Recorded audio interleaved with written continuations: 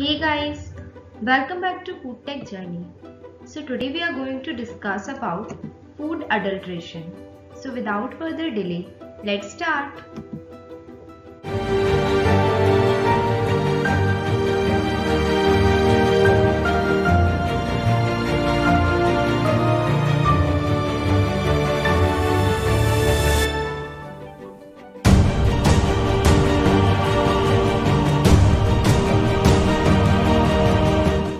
We all know that food is essential for life and it should be pure, nutritious and free from any type of adulterant to maintain human health.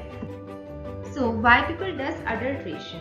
This is because the consumer wants maximum quantity of a commodity for as low a price as possible, and this attitude of the consumer being coupled to increase the margin, or you can say profit, where the quality of the commodity or the product gets reduced through addition of a baser or cheaper substance or removal of vital elements is known as food adulteration.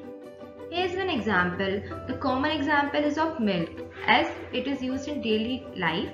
The adulterants used are chalk powder, soap powder, starch, hydrogen peroxide and water. These are the adulterants which are used, and these also have many harmful effects. There are many examples of food adulterations in day-to-day life.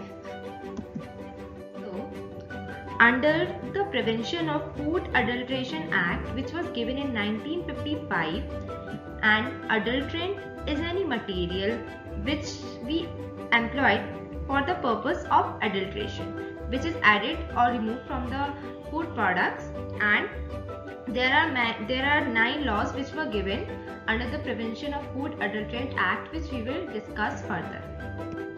So, any article of food is adulterated if the food product is containing any inferior substance has been substituted, or any constituent has been abstracted from the commodity.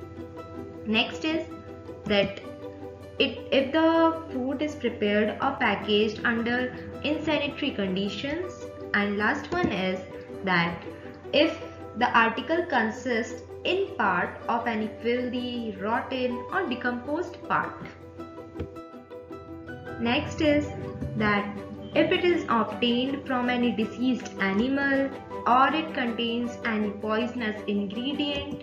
Another is that if any coloring substance has been added to the product in excess amount, and if it contains any prohibited preservatives which should not be used, as these are harmful for human health.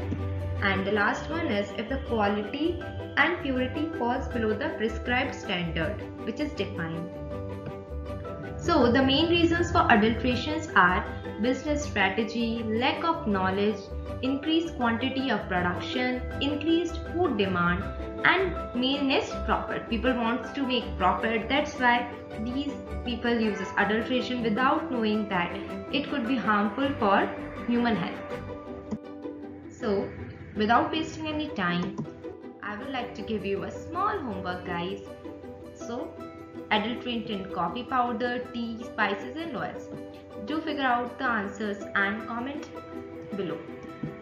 Thank you for watching my video. If you have any doubts, you can ask in the YouTube comment section, or you can also reach me at @FoodTech Journey or on my Instagram handle FoodTech Journey.